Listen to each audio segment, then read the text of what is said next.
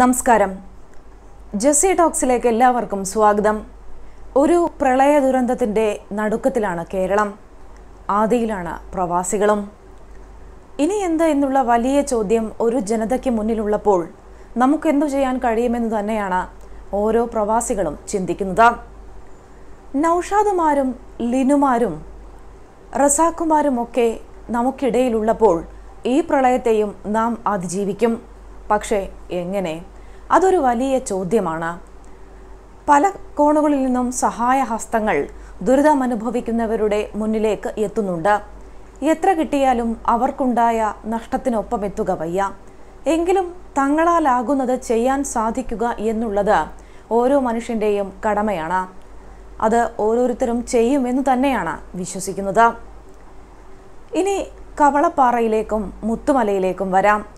ഈ സംഭവം ഉണ്ടായതിനു ശേഷം അക്ഷീണം പ്രവർത്തിക്കുന്ന ഒരു MLAയുടെ ചിത്രം പോസ്റ്റ് ചെയ്തുകൊണ്ട് ഒരു പാർട്ടി അനുഭാവി ഒരു പോസ്റ്റ് ഇട്ടിരുന്നു.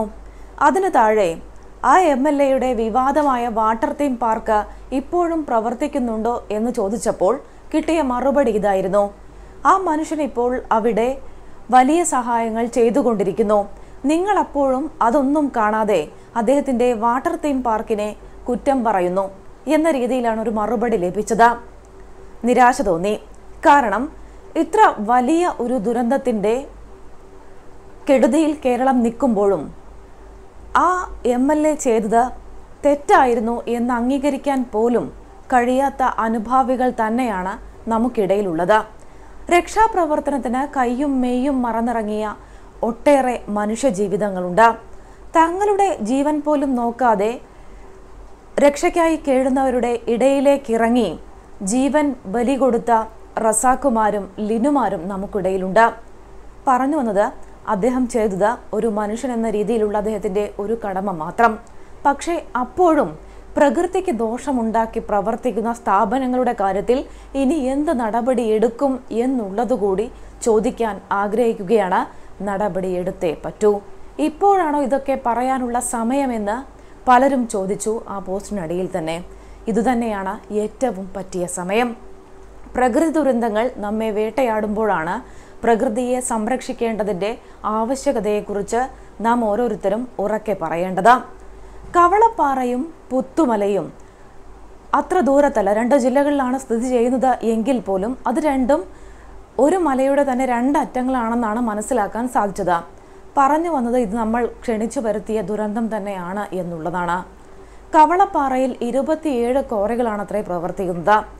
കഴിഞ്ഞ പ്രളയം കഴിഞ്ഞ് 3 മാസത്തിനകം തന്നെ ഈ ക്വാറികൾക്കൊക്കെ പ്രവർത്തിക്കാൻ അനുമതി നൽകിയിരുന്നു എന്നുകൂടി ഇപ്പോൾ പുറത്തു വരുന്ന വാർത്തകളൊക്കെ നമുക്ക് വിവരം തരുന്നു. അങ്ങനെയാണെങ്കിൽ ഇപ്പോൾ ഈ പ്രളയവും കഴിഞ്ഞ് ഒരു 3 മാസത്തിനകം തന്നെ വീണ്ടും ഇവിടുത്തെ ക്വാറികളൊക്കെ സജീവമാകും. മല തുരന്ന കല്ലുകൾ നമ്മൾ എടുക്കും. വീണ്ടും ഒരു പ്രകൃതിക്ഷോഭത്തിലേക്ക് അത് എത്തും എന്നുള്ള കാര്യത്തിൽ സംശയം വേണ്ട. അപ്പോഴാണ് മാധവ് ഗാഡ്ഗിലിനെയും കസ്തൂരി രംഗനെയും ഒക്കെ നാം വീണ്ടും ഓർക്കുന്നത്.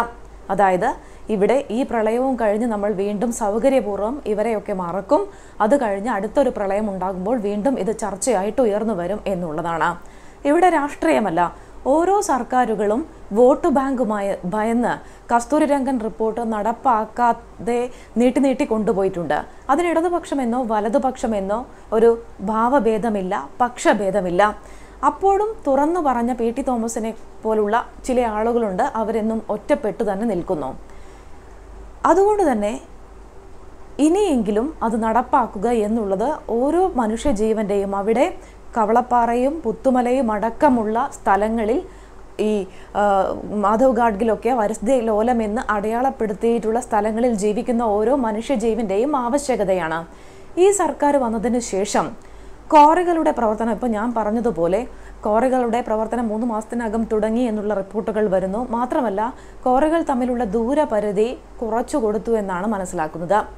തണ്ണീർത്തട നിയമം VS സുനിൽകുമാർ എന്ന മന്ത്രി, കൃഷിമന്ത്രി, അദ്ദേഹം UDFിൻ്റെ കാലത്ത് പ്രതിപക്ഷത്തായിരുന്നപ്പോൾ ഏറ്റവും അധികം പ്രകൃതി സംരക്ഷണത്തെക്കുറിച്ച് സംസാരിച്ച ഒരു വ്യക്തിയായിരുന്നു. അതുകൊണ്ട് തന്നെ അദ്ദേഹം കൃഷിമന്ത്രിയായി സ്ഥാനമേറ്റെടുത്തപ്പോൾ എന്തെങ്കിലുമൊക്കെ നടക്കുമെന്ന് തോന്നിയിരുന്നു.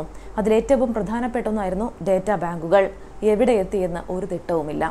മാത്രമല്ല തണ്ണീർത്തട നിയമം അത് ഉദാരമാക്കി നിഷ്പ്രഭമാക്കി എന്ന് തന്നെ പറയാം. ക്വാറികൾ തമ്മിലുള്ള ദൂരപരിധി കുറയ്ക്കുന്നു. തണ്ണീർത്തട നിയമം അത് നിഷ്ഫലമാക്കുന്നു. ഇനി ഒരു പ്രകൃതിക്ഷോഭം ഉണ്ടാകുമ്പോൾ ഇത്തരം ചർച്ചകളൊക്കെ ഉയർന്നു വരുമ്പോൾ വീണ്ടും നമ്മൾ പറയും തണ്ണീർത്തട നിയമം കൊണ്ടുവരണം. ക്വാറികൾക്ക് പ്രവർത്തനാനുമതി കൊടുക്കുന്നത് തന്നെ വീണ്ടും ആലോചിക്കണം എന്ന് നിരന്തരം ആവശ്യമുയരും. പക്ഷേ ഇതൊക്കെ നടപ്പാക്കുക എന്നുള്ളത് ഒരു ഭരണകൂടത്തിൻ്റെ ഒരു കർത്തവ്യമാണ്. അതിനിടതെന്നോ വലതെന്നോ ഇല്ല. അതോടൊപ്പം തന്നെ ഏറ്റവും പ്രധാനപ്പെട്ട ഒരു കാര്യമെന്നുള്ളത് ഇപ്പോൾ ഈ ദുരന്തമുണ്ടായ സൂചിപ്പിച്ചതുപോലെ കവളപ്പാറയും പുത്തുമലയും അടക്കമുള്ള സ്ഥലങ്ങളിൽ അടിക്കടി ദുരന്തമുണ്ടാകുന്നത്, അതായത് പ്രളയത്തിൻ്റെയും ഉരുൾപൊട്ടലിൻ്റെയും പൈപ്പിങ്ങിൻ്റെയും അതായത് മണ്ണിടിച്ചിലിൻ്റെയും ഒക്കെ രൂപത്തിൽ ഈ ദുരന്തങ്ങൾ വീണ്ടും വീണ്ടും എന്തുകൊണ്ടാണ് ഉണ്ടാകുന്നത് എന്നറിയാൻ മറ്റൊരു ആഗോള സമിതിയെ സമീപിക്കാൻ ഒരുങ്ങുകയാണ് സർക്കാർ എന്നുള്ള സൂചനകൾ കിട്ടുന്നു. അതിലിപ്പോഴും വ്യക്തത വന്നില്ല. ഔദ്യോഗികമായിട്ട് ഇക്കാര്യം സ്ഥിരീകരിച്ചിട്ടുമില്ല. മാധവ് ഗാഡ്ഗിൽ ഈ ദുരന്തത്തെക്കുറിച്ച് അല്ലെങ്കിൽ ഇത്തരം ദുരന്തങ്ങൾ ഉണ്ടാകാനുള്ള സാധ്യതകളെക്കുറിച്ച് വ്യക്തമായി പഠിക്കുകയും സമഗ്രമായ ഒരു റിപ്പോർട്ട് സമർപ്പിക്കുകയും ചെയ്തിട്ടുണ്ട്. ഇനിയും വീണ്ടും ഒരു സമിതിയെ സമീപിച്ച് ഇത്തരത്തിൽ ഇതൊക്കെ പഠിച്ച് റിപ്പോർട്ടുകളായി വന്ന് അത് നടപ്പിലാക്കുക എന്നുള്ളത് നടക്കാത്ത കാര്യമാണ് എന്ന് തന്നെ പറയേണ്ടി വരും. ആ റിപ്പോർട്ടിന് എത്രത്തോളം വേഗമുണ്ടാകും എന്നിരിക്കലും മാധവ് ഗാഡ്ഗിൽ സമർപ്പിച്ച സമഗ്ര റിപ്പോർട്ട് ഒന്ന് പൊടി തട്ടിയെടുക്കാൻ, ഒന്ന് മറിച്ചു നോക്കാൻ, നടപ്പാക്കാൻ ഉള്ള ഒരു ചെറിയ ശ്രമമെങ്കിലും നടത്താൻ ഈ സർക്കാരും തയ്യാറാകുന്നില്ലെന്നുള്ള സൂചനകൾ തന്നെയാണ് ഇത്തരത്തിൽ മറ്റൊരു സമിതിയിലേക്കൊക്കെ പോകുന്നു എന്നുള്ള സൂചനകൾ നമുക്ക് തരുന്നത്. മാധവ് ഗാഡ്ഗിലിന്റെ റിപ്പോർട്ടിന് വീണ്ടും അലമാരയിൽ പൊടി പിടിച്ചിരിക്കാൻ തന്നെയാണ് യോഗം. നവകേരള നിർമ്മാണത്തിന് അടിസ്ഥാനമാകേണ്ടത് ഇത്തരം നിയമം ലംഘിച്ചു നടക്കുന്ന പ്രവർത്തനങ്ങളിലൊക്കെയുള്ള കർശനമായ നടപടികളാണ്. അല്ലാതെ അത് ബൈപ്പാസ് ചെയ്തുകൊണ്ട് കൊണ്ടുവരുന്ന കോടികൾക്ക് ഒരു നവകേരളം നിർമ്മിക്കാൻ സാധിക്കുകയില്ല. ഓരോരുത്തരും അവനവന് ചെയ്യാൻ കഴിയുന്ന കാര്യങ്ങൾ കൃത്യമായി ചെയ്താൽ മാത്രമേ നവകേരള നിർമ്മാണം സാധ്യമാകൂ. അതിന് മുൻകൈ എടുക്കേണ്ടത് പ്രകൃതി സംരക്ഷണം മുന്നിൽ നിർത്തിക്കൊണ്ട് ഒരു ഭരണകൂടം തന്നെയാണ് എന്നാണ് ഉറച്ച ശബ്ദത്തിൽ പറയാനുള്ളത്. വാർത്തകൾക്കും വിശകലനങ്ങൾക്കുമായി യൂട്യൂബ് ചാനൽ സബ്സ്ക്രൈബ് ചെയ്യാൻ മറക്കരുത്.